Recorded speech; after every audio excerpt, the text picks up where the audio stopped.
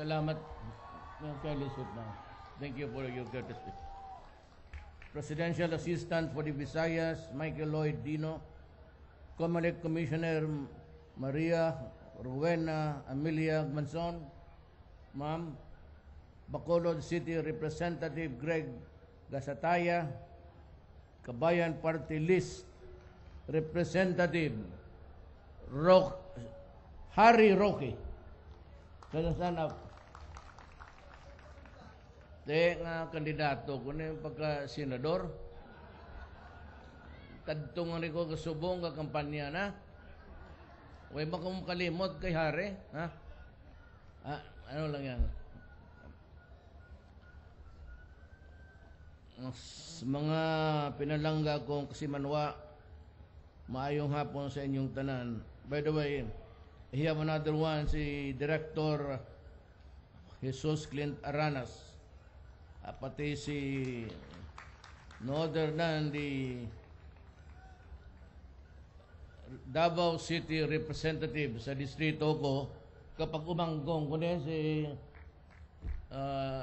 Representative Nograles, Carlo, Governor Alfredo Marañon, and not but not the least actually, Bacolod City Mayor Evilio Linardia, and Mrs. Elsa, Ma'am Elsa.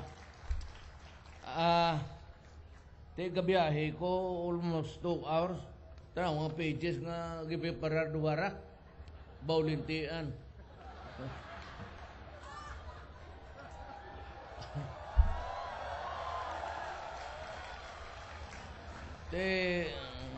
Wala, ay isang magbasa ko nga rin nga duwara ka pages na kagwapo ning MassKara. Ani ako subong kasi gusto kong makita behind the mask is a beautiful people of Bacolod. Kapangutana mo kung believe ako sa inyo. Believe ko You know, Bacolod, I was still a mayor then, suffered the most serious economic dip. Pababa talaga yung sugar. With the artificial fructose, yung sa syrup, marami na kasing kompetensya yung sugarcane sugar. Pero, on another event that would remain in your subconscious mind maybe forever, yung na-disgrasya nung Don Juan nga barko, and still you were able to celebrate, and as a matter of fact, invented an event that could bring comfort and maybe consolation to the depressed emotions of the Negrinses before. Kaya believe ako sa inyo. At saludo ako, sabi ko, upod nga ni subong kay kadagkang gwapa ng damo, ng gwapa ng Bacolod. Iway, bay ko mabalon diha, masigos ha? Well, in fairness, before I just like to give also importance na gabuhat sa kakagot sa ngipon niya nga linte ka. Bilag ka oras ko nang ga-imbento sa speech ni Duterte, way manggani na. So, pasahon na naton para way samok. It is my pleasure to join you in celebrating your 38th MassKara anniversary. Born from the unified efforts of locals to uplift the people's morale from the hardships that hit the city of Bacolod and the island of Negros, the festival became a symbol of its people's happy disposition and resilience during difficult times. Every year, the festivities never failed to give guests a most memorable experience. In fact, this is one of the most anticipated events in the region. It is no wonder that Bacolod City is regarded as the city of smiles. Naam na mayor ninyo, kasi gilang siya. Buhay mang kaguol. Kasi asa yung makita ng naong ni yung mayor, sige lang na gakatawa. O kana, mo na gwapo ng example. Pati si Ma'am Elsa, anak po, ang naong medyo kasi gakalisod na okay kami sa Bacolod. Te mga tana mo nga nung ilonggo ko, nanay ng tatay ko, taga Iloilo. Te ilonggo man ako, pero idiot lang. Pero gwapa ko ba, ilonggo yun ko. Te sa Manila, pag gwapa ang babae, introduce ko nga, ko longgo ko, kao longga. Te magkasinabo ta. I remember going to Iloilo noon. Every vacation year sa lola ko, patay na. To this day, the colorful masks continue to attract visitors from around the world, and that is true. Tigara mga puti ng reo, kadamo ang katanaw. Baw, tamo pag landing namon sa airport, kita ko 4 kabilog ng aeroplano. Kung kadaghan siguro ng anhidre. 4 kabuok. Wow. Kaya pag take off ko sa Davao, usara.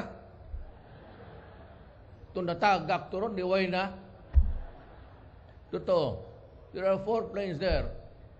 I think two Cebu Pacific and 2 PAL. Sabi ko maraming bisita dito ngayon. So ara man gani ning mga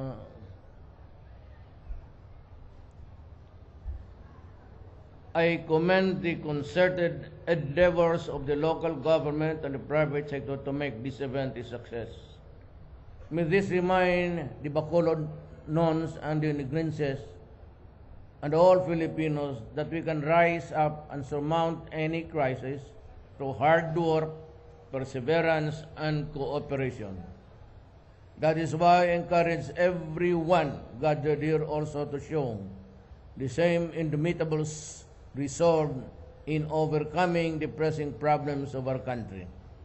Let us show the rest of the world that behind every friendly smile, there is an ironclad will to triumph over the struggles that come our way.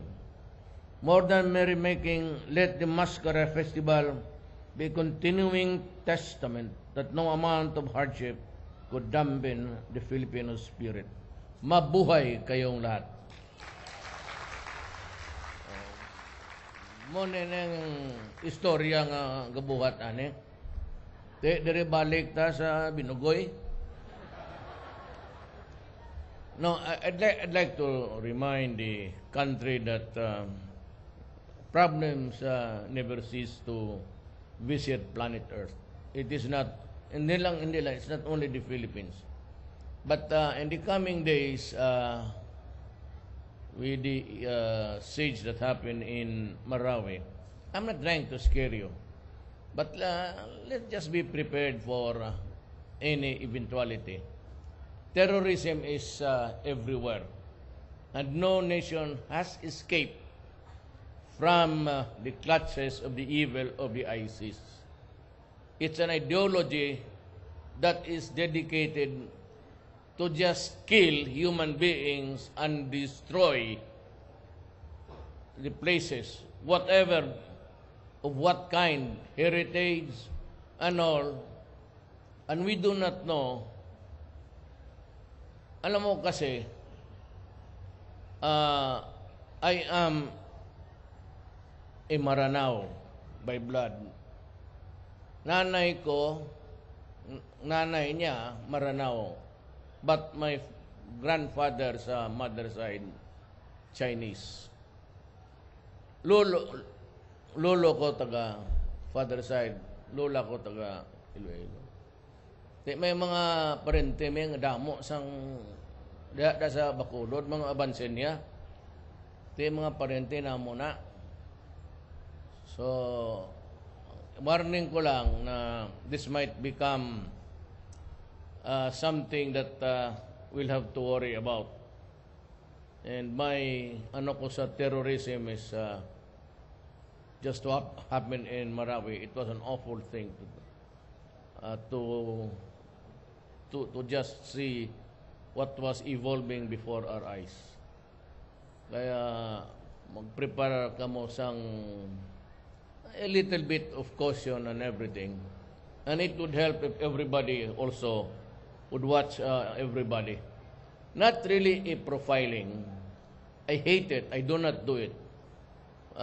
Kasi sabi ko, ako, lola ko Maranao. But, sometimes we have to, even the words spoken, not really because we suspect everybody, but just a good measure of just knowing things within your control or your environment. Please take care that nothing of the sort will happen again, especially here in the Visayas. Yung Super Ferry 14 was one of the most brutal terror attacks perpetrated by Al-Qaeda noon. So it is still there, it is existing, and it has pledged to the world that they just want to kill those who are not with them. I'm no problem with Islam. Sabi ko nga, lula ko Muslim. Pero yung pagpatay ng gano'n na walang karason-rason, when you begin to decapitate persons in front of and asking money, it's almost a behavior of an animal. Kaya ako, sabi ko, hindi ako magpatalo ng ganito. I am not saying that I would respond, but we will have the time kasi yung police inalis ko sa anti-drug. Pag hands up, talk mo mga drug addict, ara mo dere, hands up mo. Awak mo kaulaw, ara man si Mayor. Why? Atong sa likod, ara itong katago. Mga NPA, ara dere. Why? Bakakon. My message I'd like to convey something. We have been killing each other, government vis-a-vis you, the Communist Party of the Philippines. For 50 years, estudyante ako, nakikinig na ako sa kanila. Season and the rest of them. Lansang, Lapos, yung mga hukbalahap noon naging professors namin. And that was about almost 50 years ago. We have been killing each other for 50 years. I just would want to address myself to the communists. Are we going to fight again for another 50 years? Took us 50 years.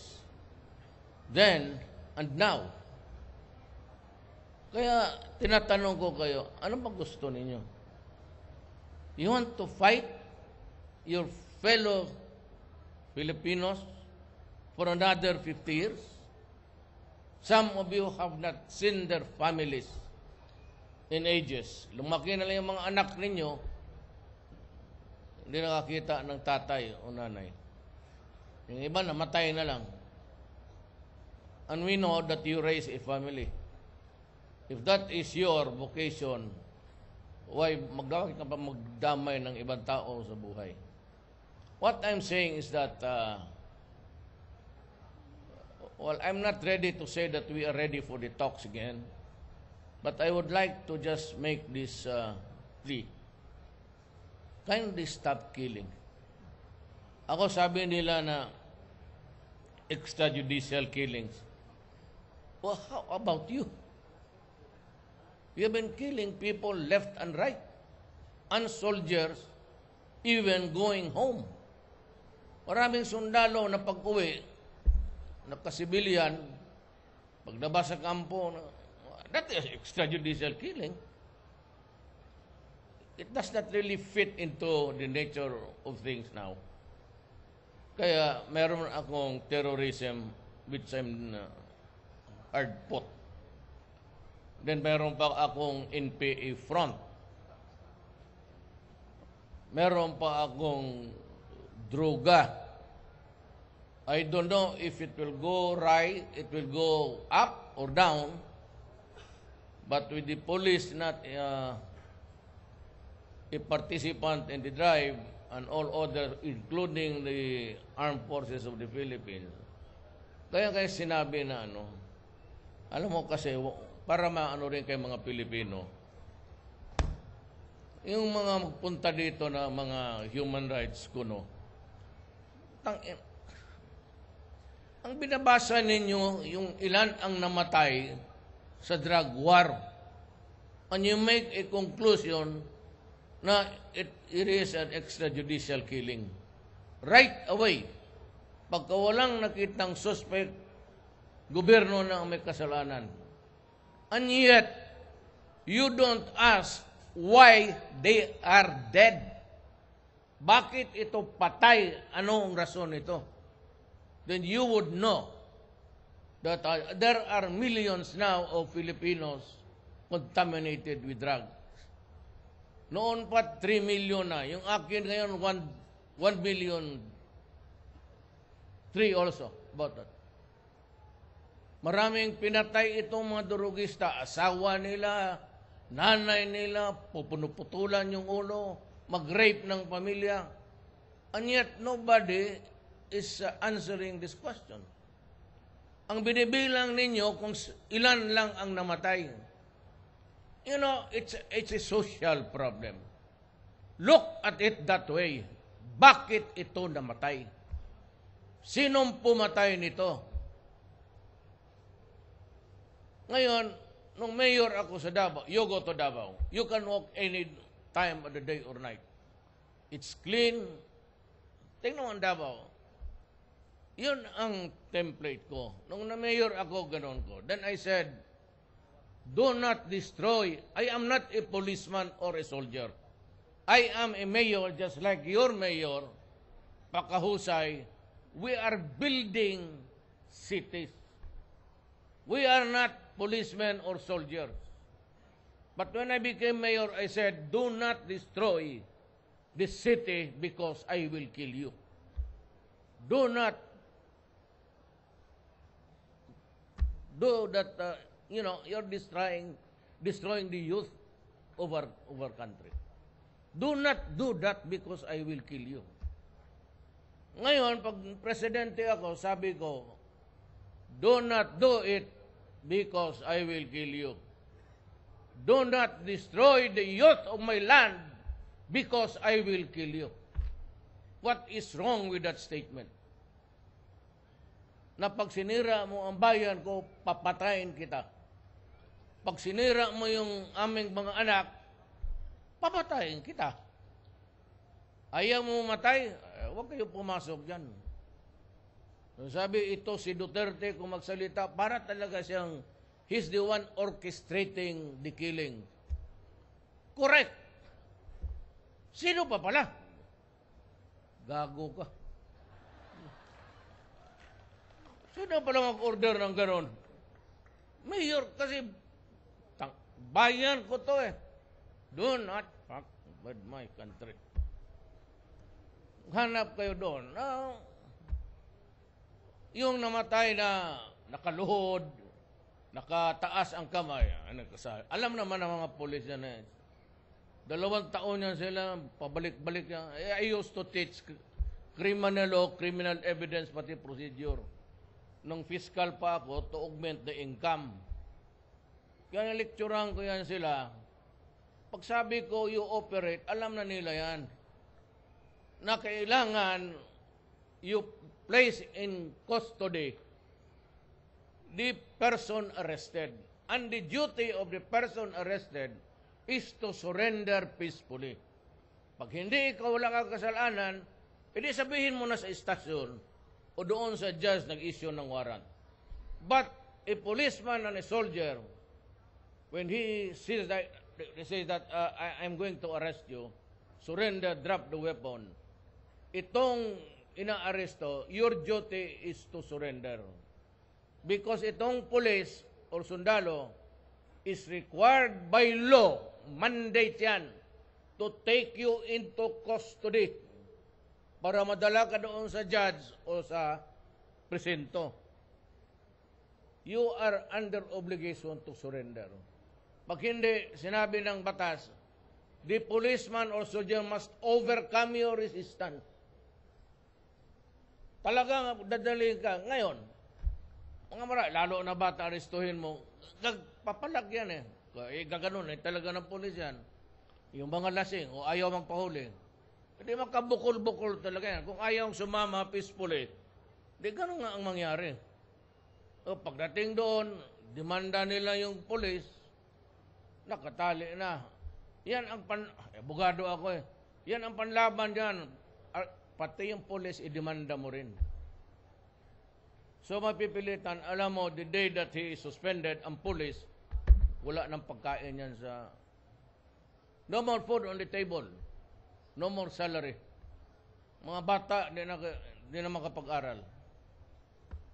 Yan ang sentimento ko. Hindi naman ako basta papatay na lang ng papatay. Pero pagkabayan ko na, if it's my country, ibang istorya na yan. Ibang istorya na. So yan ang, I'm here just also conveying my message. Baka hindi ninyo alam yung sentimento ko rin. Pero ako talaga, ang bunganga ako, sinasadya ko yan. Bakit?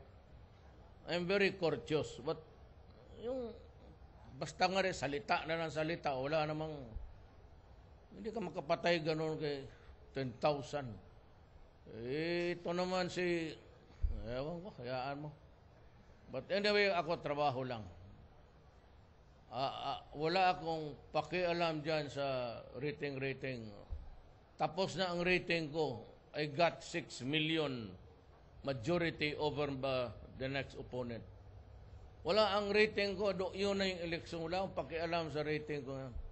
Either I go up or I go down. I do not really give a shit. Wala akong pakialam dyan. Basta ako trabaho lang. Huwag mo lang lukuhin ang Pilipino, huwag mong saktan ang Pilipino, huwag mag-iinkwentro talaga tayo. Yan ang pangako ko sa iyo. I will. Sabi ko nga, palagi ako sa Marawi.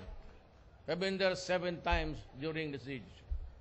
Every time magsalita ako, sinasabi ko sa kanila, napakaswerte ninyo. I was just conscious of the words of the son of Justice Abad Santos. Not every Filipino is given a chance to die for his country. Yang yun ang message ko sa mga sundalo. So magkaisa tayo dito and maybe dumating naman yung base dito na deploy doon. Baka you treat your soldiers well. They have sacrificed for this country. Baka bigyan ninyo ng parte dyan. Ano lang, yayain ninyo because they really went into hell. At yung iba did not make it. That is the sadness na, naawa ako na. But anyway, let us thank the armed forces of the Philippines, the police, the Coast Guard who participated there, and of course, everybody connected with the pacification campaign. I am happy that you have given me a time to talk to you. I do not deliver speeches. I just want to discuss with my fellow human being. Hindi ako kayong tipong, kami nandito ngayong gabi kasi kami kung manalo, wala ring mangyari sa bayan na to. Sa aming katamad, mga ulol kayo, Hindi ako ganun. Ako kunting salita, tapos pag na emotionally nagmumura ako, pero hanggang dyan lang. Hanggang dyan lang. Pero marami kasing, sana yung mga gandang babae dyan kanina nawala man. Siguro gigutom na. Gutom na kayo. Maghinto na rin ako. Maraming salamat po. Bacolod, President Rodrigo Roa Duterte.